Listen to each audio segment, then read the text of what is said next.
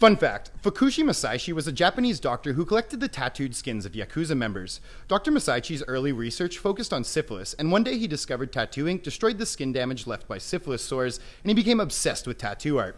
In 1907, he began meeting with people who had tattoos, developing a specific interest in bodysuits. He set up a club where tattooed people could get together and appreciate each other's art, and recognizing tattoos as art pieces that would be lost when a person died, he began offering tattooed people money in exchange for their skins once they passed away. When a tattooed person who had agreed to donate their art died, their skin would be medically and ethically removed before they were laid to rest. At its peak, Dr. Masaichi's collection featured over 2,000 skins, but many were lost during the 1945 air bombings of Japan. Also, Dr. Masaichi once traveled to Chicago with a suitcase full of skins to display, but the suitcase was stolen.